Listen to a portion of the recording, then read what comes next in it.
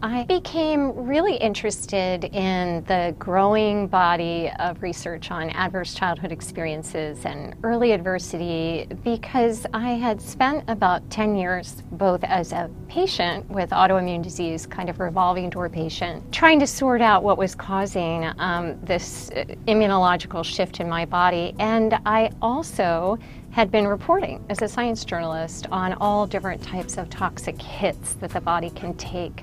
I had written the autoimmune epidemic and the last best cure, and all of those looked at the intersection between neuroscience and immunology and how our immune system can change in ways that lead to later disease. As we look at this groundbreaking public health study on adverse childhood experiences, these categories of stressors, some of them are fairly common. For instance, growing up with a parent who's depressed, alcoholic, or enduring a lot of criticism as a child. These are things that 64% of children grow up with. But what makes adversity in childhood what we call toxic stress, and very different from the sort of normal experiences of childhood, it's the combination of the adversity being chronic and unpredictable, and a child not having the kind of adult support that they need to get through these types of adversities.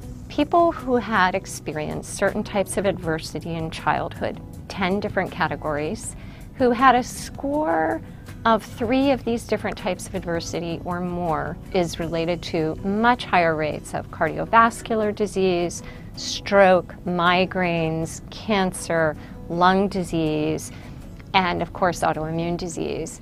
So why is this not part of everyday medical practice? We have to think that medicine was really formed in the idea that you would look only at what you could see or look at in a lab report or under a microscope. And this idea of bringing psychiatry into the exam room goes very much against the way in which physicians are trained in medical school. The fact that adverse childhood experience research is still not taught in the vast majority of medical schools is something that public health researchers are looking at very closely. And there are a few pockets of change in some very innovative programs that are starting to train young medical students to look at early adversity as a public health problem.